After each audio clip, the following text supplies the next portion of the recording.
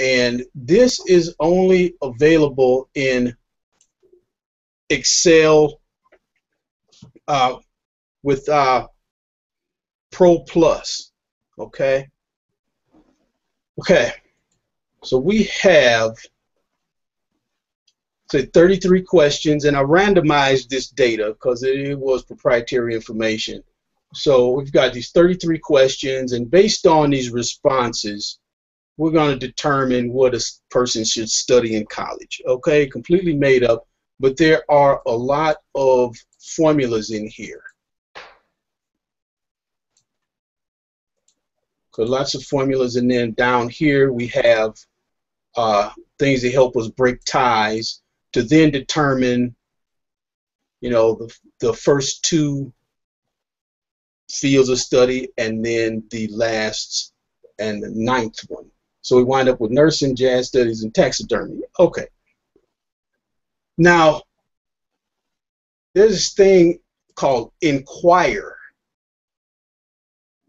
and workbook analysis in Inquire. Have either of you used this? No, I haven't. I've not. This is okay. new. Well, what happens is click on workbook analysis and you get this window that comes up.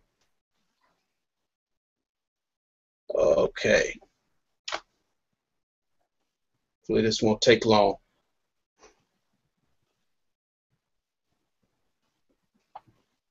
Okay. So you can get a summary. You can have it look, you know, analyze linked workbooks, visible sheets, hidden sheets, very hidden sheets. Very hidden. Great formula. Huh?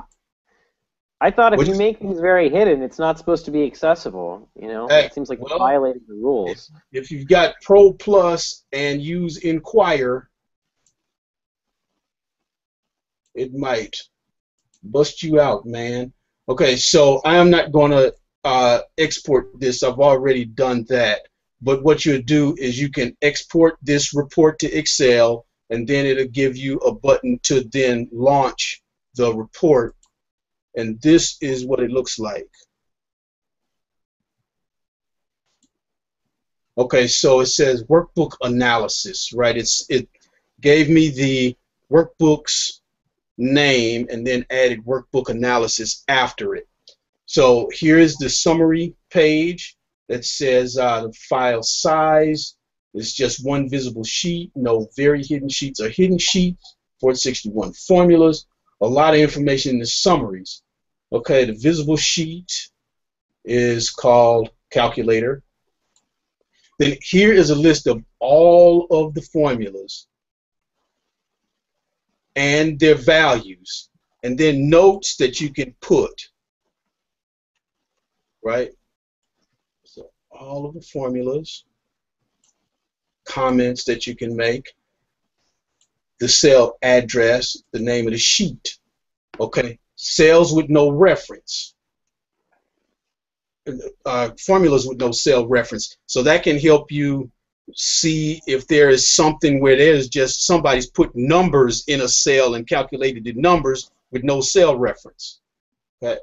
Blank cell references. Let's see. Validation criteria. Okay, so L4 through L36, the validation is allow any whole number between 0 and 6. Okay. Merged cells. Sometimes these are hard to find. Okay. N44 through V44, this is a merged cell. Okay. And hidden rows and columns.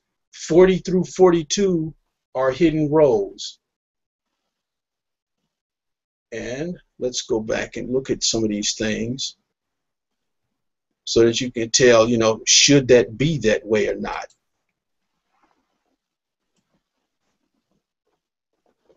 So here's the merged cell, 44 N through V. Yep, that's supposed to be merged. Okay, and I'm not going to try to filter that or sort that. It's okay for that to be merged. Okay, and yes, there are validations in this column because the maximum value is 6. And so if I try to put a W, it doesn't take it. Okay, so the Inquire Analyze Workbook is really a good thing, and it can help troubleshoot and just help you see what you are dealing with. So that is my hot tip of the week. For you people that have Pro Plus, check out Inquire and all of these options for workbook analysis. That was a new one for me, Oz. That was cool. You see it? You see it being useful? This is that. Oh yeah, that's really cool. So let's give this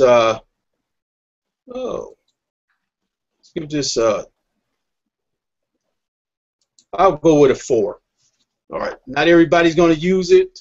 There are ways of doing this. You just have to be really detailed. But check it out.